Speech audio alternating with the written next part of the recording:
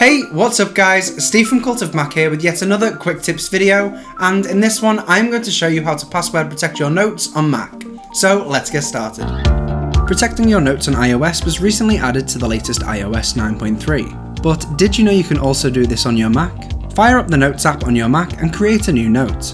Once you've written your note, click on the padlock in the toolbar and a drop-down menu will appear. Then choose Lock this note. Now choose a password to protect your note from prying eyes.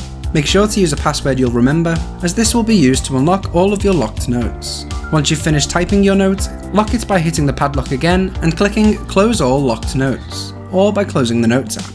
If you'd ever like to undo this, just go back to the padlock and choose Remove Lock. Well, that's it for this video, but if you did find this video useful, go ahead and hit that like button down below, and don't forget to hit subscribe so you don't miss a single video from Cult of Mac. I'll catch you in the next one.